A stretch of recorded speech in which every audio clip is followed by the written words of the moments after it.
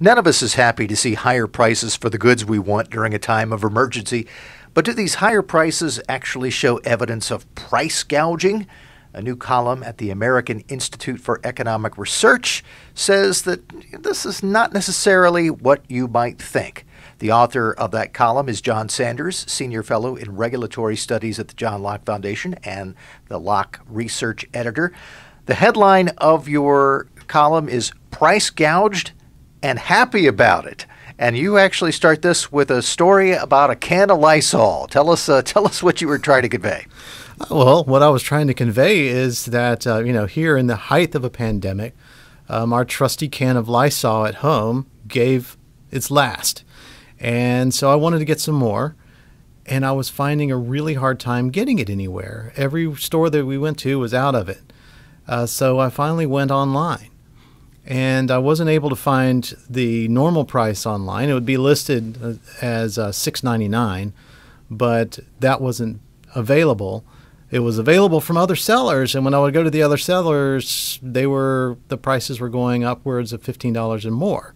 I ended up buying one for close to $18. However, I got it within 3 days, and now I've got a can of Lysol, and I'm happy about it. Some people are going to hear that story and say, "Oh, this is terrible. People who are selling these cans of Lysol are taking advantage of you.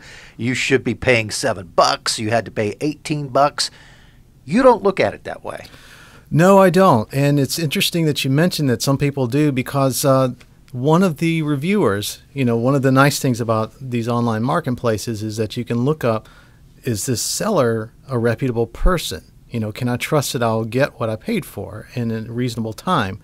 And that's why I chose this particular seller, is because they would get their stuff out quickly.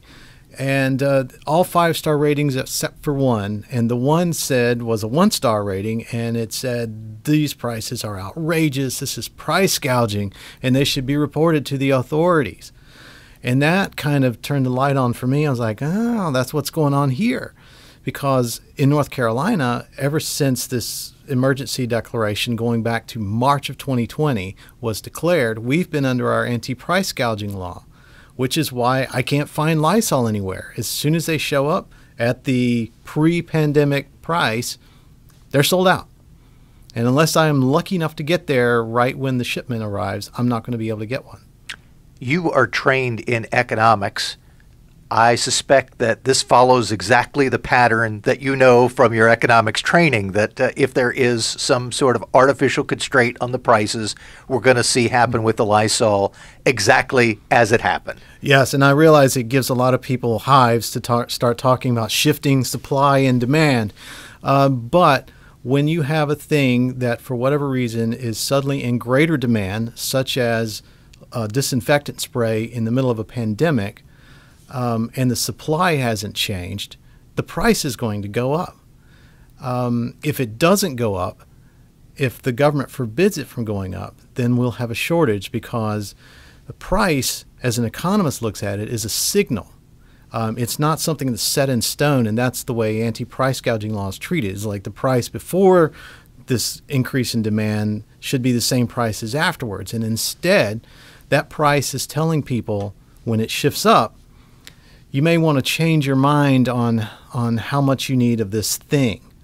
And it also tells suppliers, you may want to change your mind on how much of this thing you want to bring, because it's going to cost you more money as a consumer, but it's going to make you more money as a supplier if you can get the supplies in, which the consumers clearly want.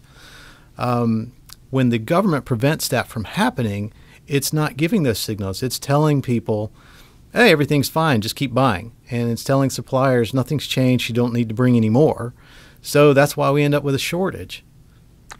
Now, you are out a little bit more money for the can of Lysol than you normally would have been in a time of non-emergency.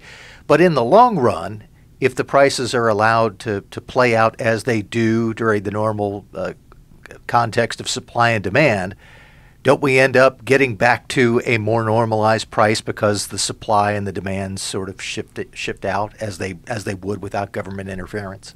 Yeah, in the long run, if the change in demand is temporary, which it likely is, then prices will eventually shift back down. If suppliers and consumers are able to adjust their expectations and adjust their needs and as this goes along.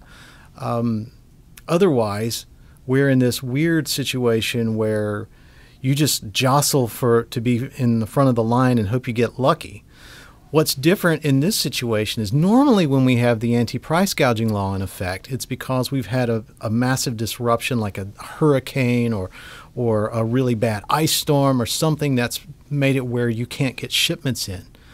So that means that, once things run out, they run out. In this situation, however, shipping hasn't been disrupted at all. So going to an online supplier means that I was able to get what I wanted in 3 days. And that's why you are price gouged and happy Yes. about it. That is the headline of the column published at the American Institute for Economic Research. John Sanders, thanks so much. Thank you.